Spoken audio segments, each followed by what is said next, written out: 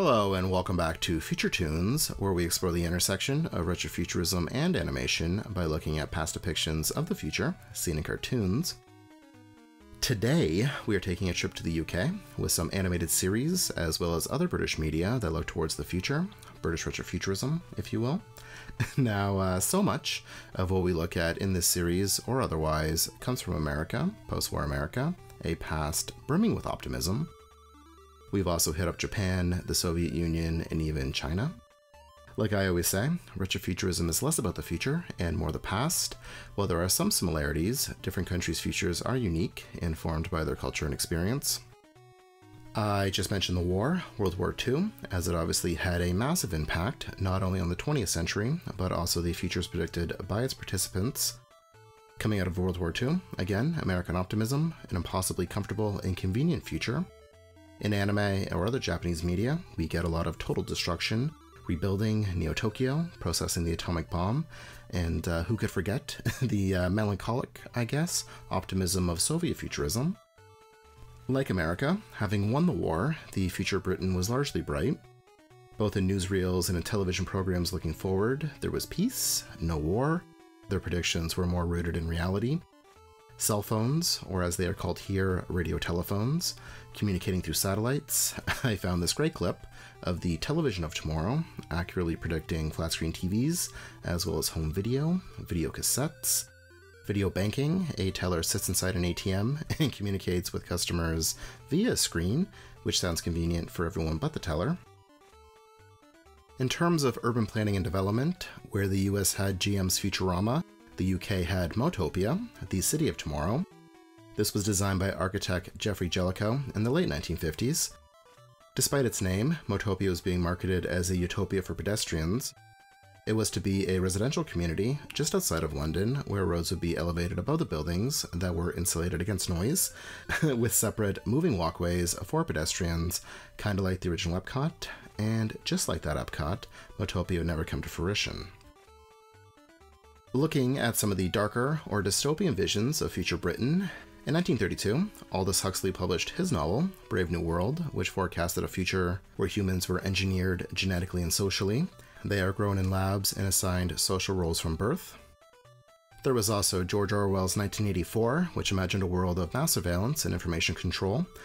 Whether appropriately or not, because of this book, the term Orwellian has been used to describe the world we are currently living in, the so-called post-truth world. Both of these are classics of literature and have been adapted into TV or film many times, making them ideal candidates for our Patreon series Feature Film. Support us if you can, patreon.com/pixandportraits. This series, though, is about cartoons, or animation, and I'd like to look at a few series in particular. The first has its roots in print, Eagle, a weekly comics magazine. This is where Dan Dare, Pilot of the Future, debuted in 1950. We are not far removed from the war. All over the globe, stories of heroism on the battlefield dominated the screen. Veterans who only really knew military life had their experience dramatized, with certain archetypes emerging. Dan Dare would embody or embrace these. It took your quintessential British war hero and transplanted him into the future, into space.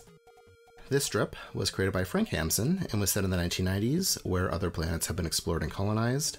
Space travel is no different than train. Lots of really great spaceship designs here. On land, people travel by monorail. The stories are obviously science fiction, similar to what you would have seen in the American pulps.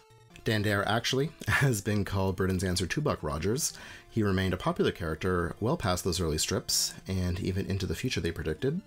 Here we are seeing a mobile ad he appeared in during the 1980s.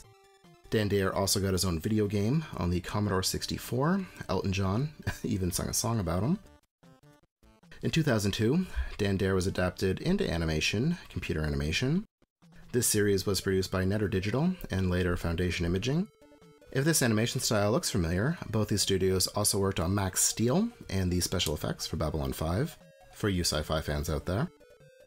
I've talked about this a lot recently, but the idea that CGI was the future and that it lent itself very well to futuristic science fiction. I have not watched all 26 episodes, but from what I've seen, there isn't much outside of your standard quote-unquote futuristic spaceship or building models.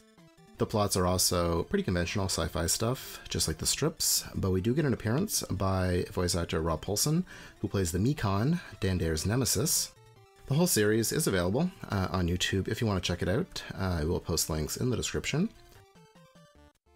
On to something a little more familiar, at least to North Americans, the puppet shows of Sylvia and Jerry Anderson. Now this puppetry, the Andersons' own brand of puppetry, was known as Super Marionation. What differentiated these puppets from regular marionettes was the fact that they used electronics to animate the characters' mouth movements, which is similar to animatronics. The Andersons produced several TV series with this technique. Relevant to our interests, we have 1961's Supercar, featuring a rocket-like car that could fly and travel underwater. Some really great mid-century aesthetics here. Their next show, Fireball XL5, was set in 2062. It had a plot similar to Star Trek, where the crew of the titular ship policed the galaxy. Again, great aesthetics and some ideas, including flying scooters, or I guess hover bikes. These special effects are amazing. Seeing what else was geared towards children at the time just could not compete with the Andersons' work. As a quick aside, while we're on the subject, at the same time XL5 was airing, so was former Anderson collaborator Roberta Lee's Space Patrol, which used similar puppets on a similar theme with a much lower budget. I absolutely love Lee's City of the year 2100, but this is less cartoony, more serious, more scientific, but the puppets are less expressive, still interesting and worth checking out though. Again, links in description. In our Hanna-Barbera episode, we briefly talked about aquatic futurism, how the unconquered or unexplored sea could be habitable in the future. The Anderson Stingray ran with this idea. Again, set in the 2060s, a century from time of production, this was more or less Fireball XL5 under the sea. The members of the World Aquanaut Security Patrol, or WASP, patrolled the oceans and engaged with underwater societies. When facing attack, cities above ground have an emergency mechanism where they lower beneath the surface, which I'm sure fans of Evangelion will recognize. Finally, we have Thunderbirds 1965. We once again get a rescue organization, this time International Rescue, led by industrialist Jeff Tracy. His sons pilot 5 different futuristic vehicles, dubbed Thunderbird 1 through 5, which are capable of traversing land, sea, and air. I actually wasn't going to include Thunderbirds, because this series is huge, both conceptually and in its production. It is by far the Andersons' most ambitious work. There are numerous unique sets. As it takes place all over the globe, we get cities that appear once, just for one episode. The nature of their production is also worth noting. Traditionally, their shows were shot, on average, an episode a week. Thunderbirds was twice the length, or runtime, of their previous shows, and to fit everything meant moving at double speed. This hard work did pay off though, and Thunderbirds would be the Andersons' most successful show. It would spawn sequels, as well as remakes, including an anime, Thunderbirds 2086. The Andersons would produce other shows as well, but nothing hit the same heights as Thunderbirds. One last thing I found interesting is that the Andersons would promote their shows in a magazine called TV Century 21 after their production studio. This was published weekly and featured comics and information related to the shows, but was presented as if it were a newspaper from the future, which I think is a really cool detail and great transmedia cross-promotion. Yeah, that's about it for today. This was not meant to be exhaustive. I actually skipped over some things, like Max Headroom, because I like to talk about that at length sometime in the future. Let me know if I missed anything else. If you enjoyed this video, give us a thumbs up, subscribe if you haven't. Check out also some of the other episodes in the series. We must be coming up on about 20 episodes at this point, so lots of great stuff there. I mentioned Patreon earlier. We are 100% viewer supported. I don't run ads. I don't want to. I have designed the Patreon to basically be a whole other channel, similar but different, with its own series like Feature Film.